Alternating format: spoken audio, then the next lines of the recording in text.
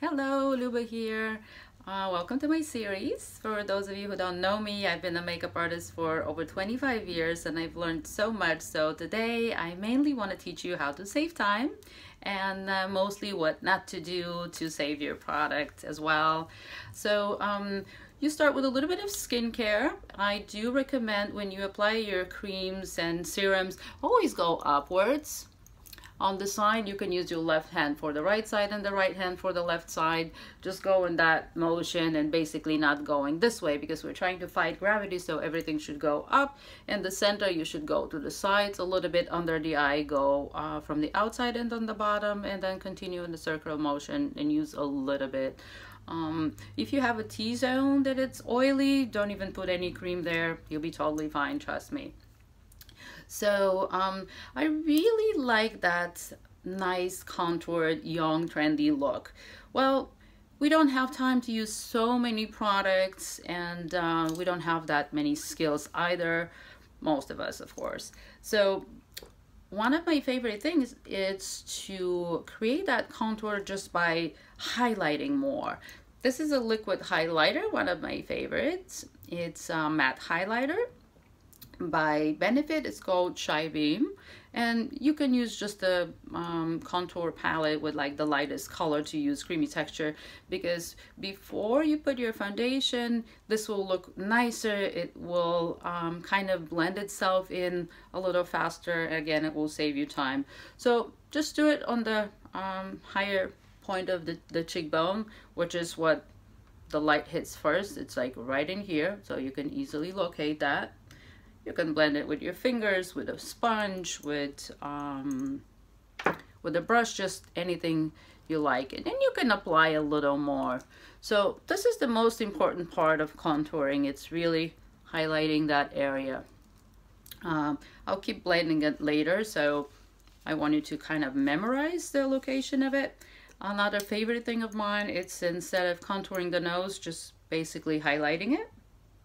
Straight line. Again, you can use your contour palette or just a light concealer to do that. Just dab the color in nicely.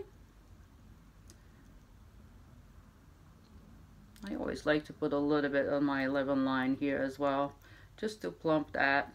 If you have lines on your forehead, of course, you can do that. You can do it a little bit in here, so that will kind of help with like just a little lift. And what I also like to do is to put a cream blush before the foundation.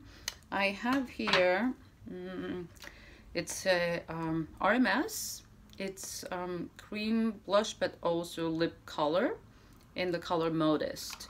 So you really don't want too much pink or whatever your color of choice is to go all the way up. So just go on the apples a little bit. Why I like to do that is because when you put your foundation on top, the colors, the liquid colors, just from the warmth of your skin will blend in nicely and it will look very, very natural. It will look like a natural flush. So don't laugh at my face. Trust me, it will work miracles. So I'm a little tan from the sun right now, but I still see a lot of discoloration under my eyes, and we're gonna target that in a different video, but I'm just gonna put it on really quickly. And I don't like to overdo it, but I definitely want to cover the dark on the inside corner, and then just kind of go down into that dark line because the skin in the middle tends to be light, and I don't want to cover that. I just want to use whatever's left over on my beauty blender here to blend it out, and it kind of gets into that contour. Here we go, done. Look at the difference. Wow. So I did that one by one for the reason that you've noticed probably, if you use a little bit of concealer or foundation and you put it on the different spots, and then until you get to blend it, something happens. It's what happens is makeup tends to kind of bond with the skin when you put it on, and if you wait before you blend it, what happens is half of it is dry, and then you try to rub it and some of it comes off. So try to do it like with smaller areas. That's exactly what I'm going to do with my foundation as well. So using Becca, and this is the Ultimate Coverage Complexion Cream. It's great for my oily skin. Again, I see a lot of you use their fingers. So I'm going to use my fingers as well, but if you want to use a sponge or a brush, that's totally fine. And you can see I'm just going to apply a little bit, blend it. And I'm not going to do a few dots here, a few dots there. I'm just going to do little by little because, again, I don't think you're going to get like a smooth effect if you just wait for that little foundation to set. Look how beautiful everything looks. Continue just fading it towards the hairline. You trust me, you don't need foundation all the way there. Just by like fading it almost like below the hollow of your cheekbone, you know, down, you really don't need more foundation in there. What it's also good to know is that lighter skin usually have more discoloration at the center. Darker skin tones have a little bit of darkness on the perimeter. So what that means, you need more coverage on the center for lighter skin. And then you just need to even out better. See, I'm going everywhere in here. With the darker skin complexion, not lightening the center too much. Try not to press. What happens when you press, actually you spread it very uneven, and the short strokes help you to apply it evenly, because if you do a long stroke, you actually drag like more makeup here than less in here, and it doesn't look even. So if you learn the right techniques, even if it's like a brush or a sponge, you get more even application. Oop, I missed a spot. It's my forehead. If something doesn't look perfect, it's because I'm using my phone for a mirror. But here you go. You're done with your application. Make sure you don't put in your eyebrows. And it's better to do little by little rather than trying to do it all at once. You know, rubbing, because the more you rub, the more you're going to start taking it off. Again, you apply a little bit of foundation, it bonds with the skin, moves with your skin. So if you tend to rub it more and more, you start taking it off and it looks uneven. You can see how beautiful my contour and blush looks, and this is just what I put on, what you saw me. I didn't pause for anything. So now to give a little more intensity, of course we can be done with this. You can put powder, you can skip powder, it all depends. I'm just gonna dab a little bit of powder, loose powder on the T-zone.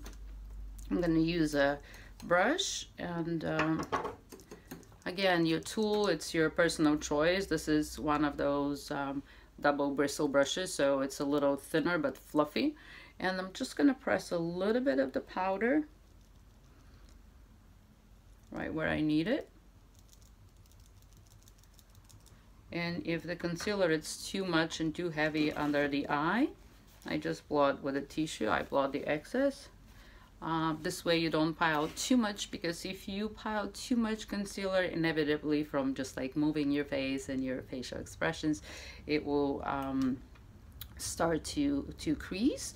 You can let the first layer of concealer, that's if you need more coverage, you can let the first layer of concealer sink in, and then put an extra layer, dab it on top, and then put a little bit of powder. But again, we're gonna do that, we're gonna cover that in another video. So I can be out the door, or I can simply add a little bit more of my cream blush. It could be the same cream blush, it could be a different texture. Like I have one of those Chic Heat from Maybelline. It's wonderful. I'm gonna use my my beauty blender just to keep that glow in my skin that I wanted to save anyway. So just dab it a little bit in there. You can see what we had on before. It kind of sipped through a little bit, the foundation, so I don't look pale or sallow. which is the purpose of applying blush. And here we go.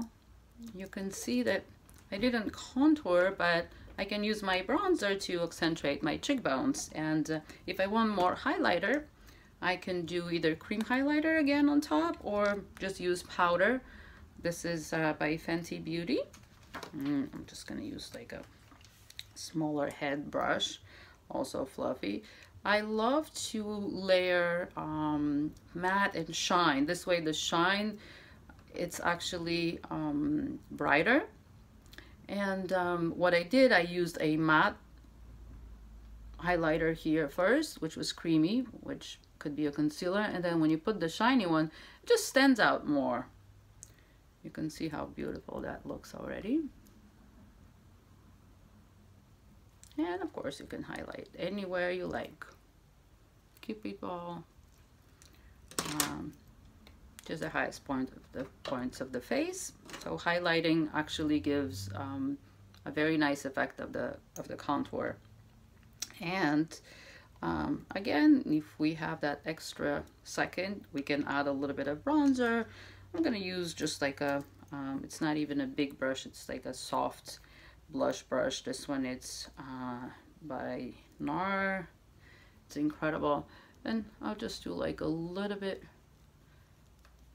right in here, fading it in, fading it out a little bit. Here we go. Just go lightly over the blush, a little bit on the temples. So this one, it's not a contour, but it saves so much time if you don't have time to contour in the morning. And just right in here where we can see the first signs of our skin sagging. Here we go. This is it. So please let me know if you have any questions. I love questions from clients. Again, that's how I've learned so much. And I hope I helped you today. So keep watching. Bye.